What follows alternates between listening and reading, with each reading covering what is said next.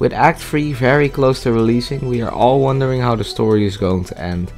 With the first act went over the Umbra's backstory when she got corrupted by the cube thingy, which is believed to be one of Lord Exo, as he has been seen to be behind a lot of things happening in TTS. We can see this Lord Exo figure at the end of the 2022 holiday event trailer. And Act 2 is about the time when Jacobot invaded us, and as we now know for unknown reasons, the Umbra was actually behind that, as the narrator says in Act 2. And an important thing to note also, is that the Umbra first appeared in the 2021 Solar Eclipse event, where we defeated her. She glitched away, but now in these new Act 1 and Act 2, we've been inside of a circus type building, and there's been a narrator telling us the story.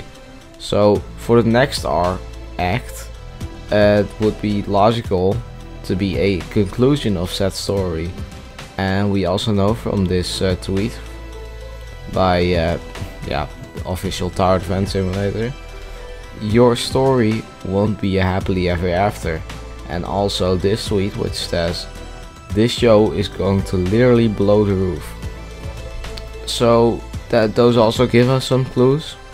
And this roof would of course logically be the roof of the circus, this one. Now there are multiple things that could happen in this act. First of all, the Solar Eclipse event Act 4. Basically this implies that there's a repeat of what happened back then.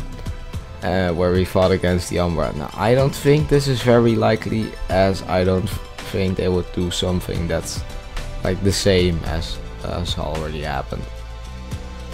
2. A battle against Lord Exo instead of the Umbra. Our final boss will be, so basically our final boss would be Lord Exo himself. Maybe we could close an alliance with the Umbra and fight Lord Exo together. However, you have to consider always that our story won't be a happily ever after. Now, third possibility, that Umbra and Lord Exo both fight against us together. This is also a possibility, which would mean they both fight against us. However, we should always remember again that our story won't be a happily ever after.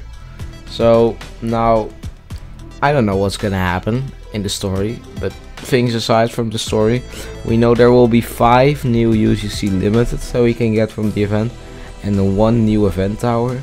There is this image with like a thing throwing bombs. This could be an enemy.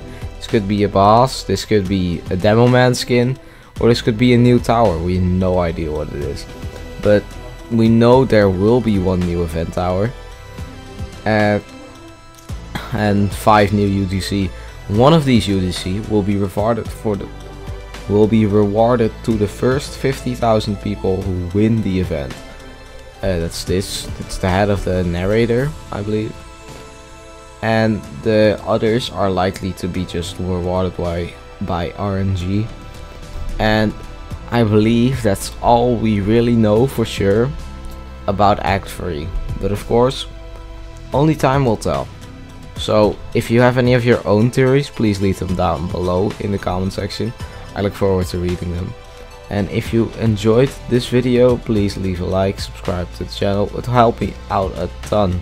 It's free, and look at my terrible statistics, so please help me, will you? And anyways, good luck in Act 3 when it releases, and bye bye.